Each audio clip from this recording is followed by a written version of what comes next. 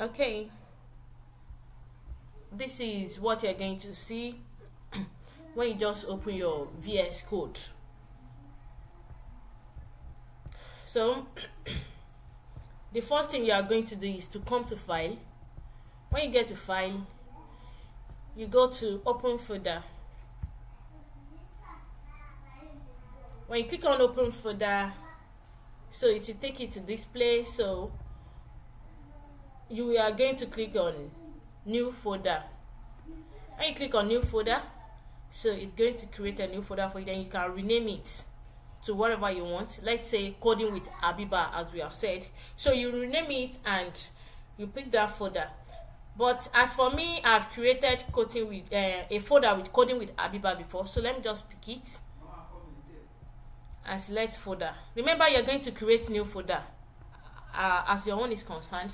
You're going to create new folder, then rename it as coding with Habiba, then select the folder. So this is the folder here, coding with Habiba. So you come here, this one means new file. So if you want to create a new file under coding with Habiba, this is where you go. If you want to create a new folder, this is where you go. But because we want our work to fall inside the same folder, so let's create folder now that will be for this one. So this folder will not be in general folder, which is coding with Habiba.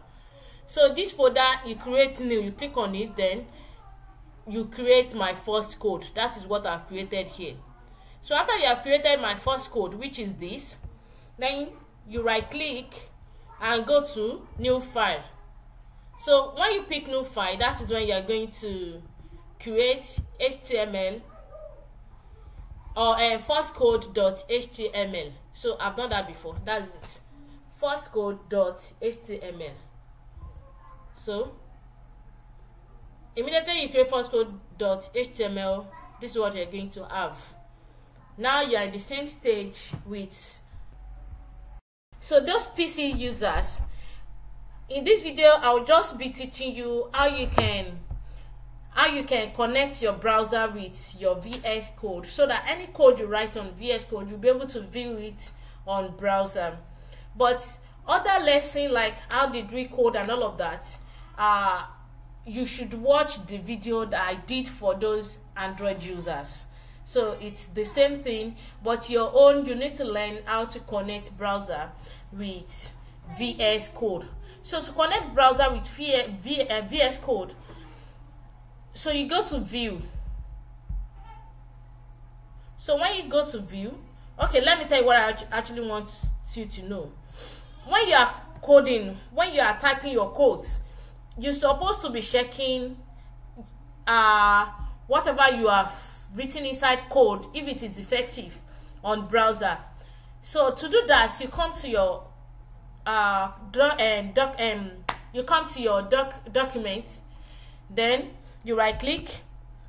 You see this thing, open in default browser or open in other browser. These two things, you won't see it as a new user if you have not installed it. So you're not going to see it there.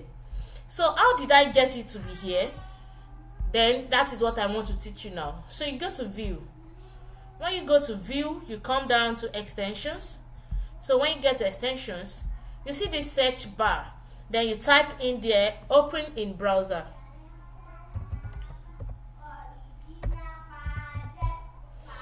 Open in browser. So I've installed it before, but this is it. So you have many there, but this is the one I recommend, TechR. So this TechR, then instead of disable and uninstall, you will have seen just install here. So you will install it, and that is all. So immediately you install it, then you can view it here. So when you now want to view yours, whatever you have typed, you come here, right click it, and go to open in either default browser or other browser. It depends on your choice. So let me choose default browsers, then Google Chrome. So I'm waiting for it. It's going to load now.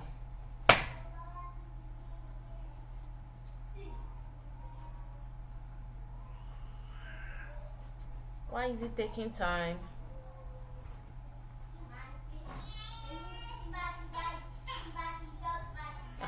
So when you're under your code, it will show here. When you're under extension,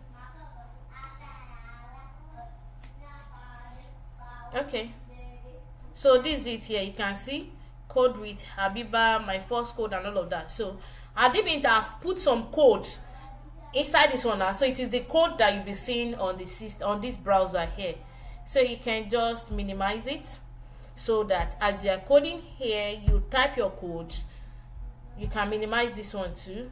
So as you type your code here, you come to this place to see whatever you have typed.